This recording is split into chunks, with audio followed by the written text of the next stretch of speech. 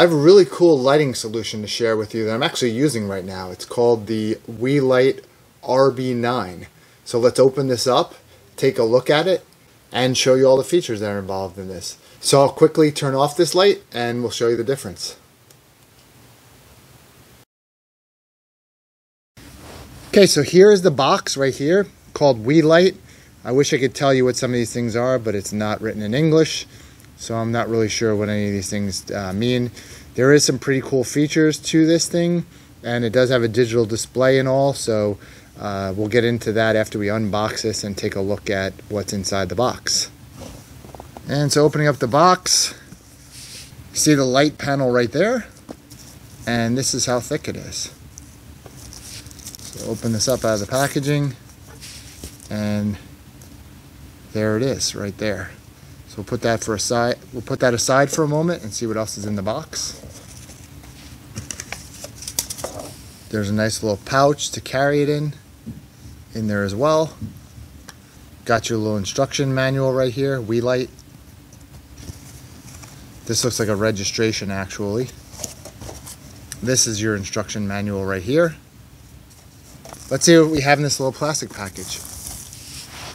Okay, so here we have a tripod stand, a little mini tripod stand.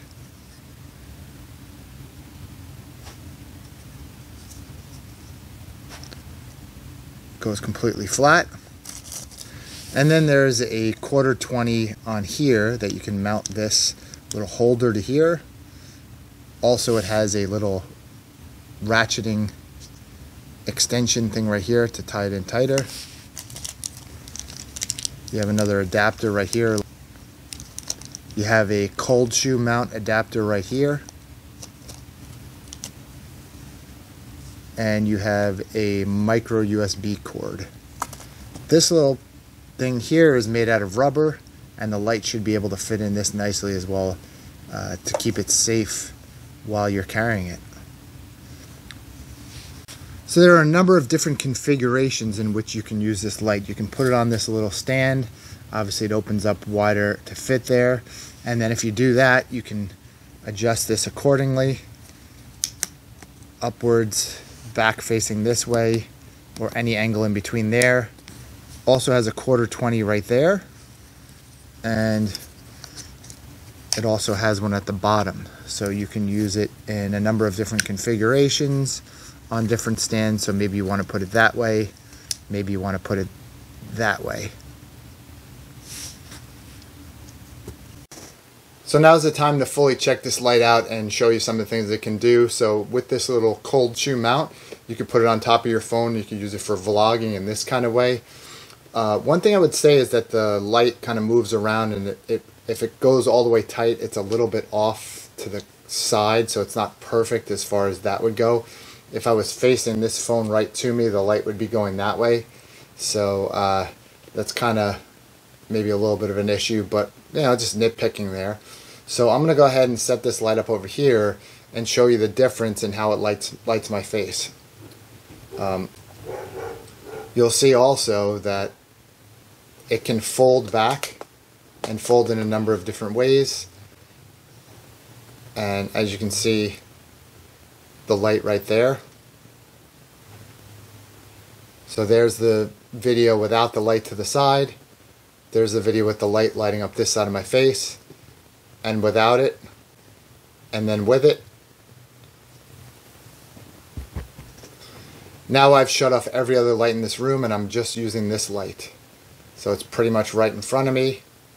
You can see the information up there as to where the light settings are. So from the side, from this side, the front of me, and this is only at about 20%, as you can see right there. So I can go a lot brighter with this just by adjusting this here. And you can see how much more significantly bright that is right now. And that's with the diffuser on as well. So again, right in front of me, a little bit up but facing down. You can go over here, cast shadows. And as I said, it can be a fill light as well. Now I'm bouncing it off a white wall over there and toward me, so you can see how that lighting would be. You could also place the light behind you to get different colors and shades. So right now the only thing I have is my computer right in front of me and that light in the back with green. And now I put it on scene mode, which allows it to just automatically flow through the various colors that it has as options. So again, as a background light or for any other kind of ambiance or kind of situation you want to create, you can do something like this in your background. You could also set it constantly to any one of these particular colors that you want, so you have that particular color scheme steady going and just staying that way. So all the different color temperatures, all kinds of colors. You can adjust the brightnesses on all the colors as well. And as you can see, this is what it would look like in your background if you pick any of those colors. I don't have any other lights in my room right now. It'd be pitch black other than my computer, which I'll just turn off right there. And that was the only light that was going on my face, was my computer there. So you obviously want to have a little bit of light other than just that in the background. Here I'll turn my side light on, and you can see it lights up my face, and then you can have colors in the background however you want that to be. So there you go. That's kind of what it looks like. What do you think? Tell me in the comments below. So thanks so much for checking out my video. I hope this was helpful. There's also an app, and I won't go into the app, but I'll put a link in the description below where you can find out more about it. You can take a look at the product. But the app allows you to dial it whatever color you want through your phone. And on top of that, you can have multiple lights if you want to buy a bunch of them, and you can have different ones at different color temperatures, different brightness levels, and so on. So definitely versatile. Definitely seems like something I think will be very interesting, and I will definitely put to the test and use in a lot of my other videos. So hope this was helpful for you. If it was, give a thumbs up, consider subscribing, and we'll see you in the next video. Thanks.